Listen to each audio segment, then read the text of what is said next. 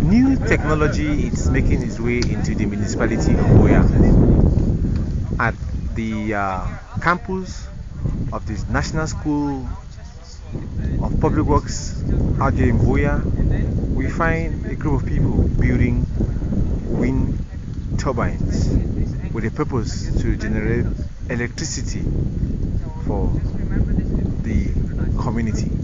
For those small turbines, they are there to help in the rural setting. At the very point, we can pick up people where they are right now. They know how to welder, they know how to work with wood, so they are able to construct those small turbines. And it's a small start, it's a small green step that we are taking together with the rural communities to start producing electricity themselves, to actually be able to produce turbines themselves. The idea behind this kind of technology that we're trying to promote is that it will give access, it's low cost, and it's built out of local materials to a large extent, and it's going to be erected for small communities, and the running cost is really low. And what we've done during this training is to train local craftspeople who are able to erect and to maintain them.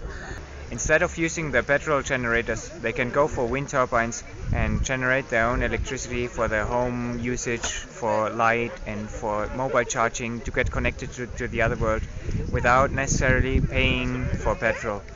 What do they do with this? The people are able to use some household appliances. They are able to use their radio transistor sets to tune into national and local radio stations and be informed on health, development, politics, and other issues.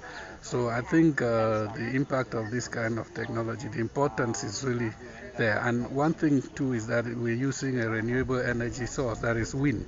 There is potential for wind and water energy in Cameroon for small, decentralized energy production possibilities.